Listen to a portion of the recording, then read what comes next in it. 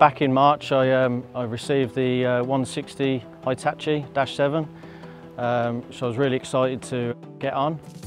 I made sure there was an Engcon 219 on the end of it as well. We have to have an Engcon tilt rotator for golf course construction. You will not do it without it. I was toying with the idea of GPS. There's one other company that has got GPS on, so I thought I'd look into it.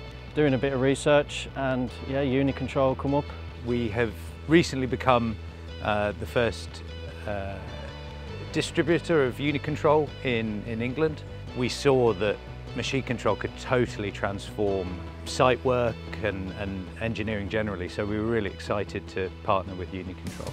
One of the reasons for getting Unicontrol is, for me, saving time.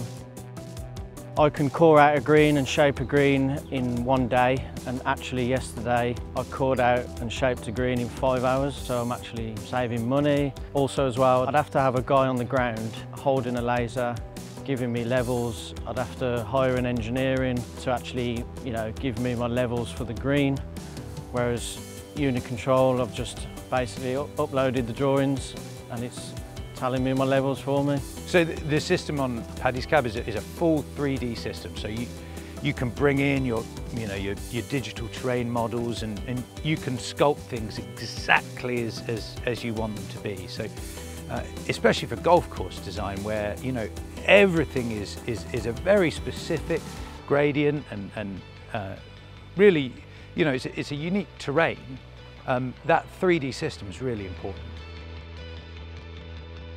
Paddy's getting a position from the satellites. Now it's a multi-constellation system, so it uses GPS, the American constellation, GLONASS, the Russian, Baidu, the Chinese, and also Galileo, the European. Now Unicontrol give you all of those constellations as standard. Paddy has a control tablet in his cab, so he can see the position of his excavator and even the position of the arm and the bucket. The actual position of them is given by a series of sensors on the arm and on the bucket.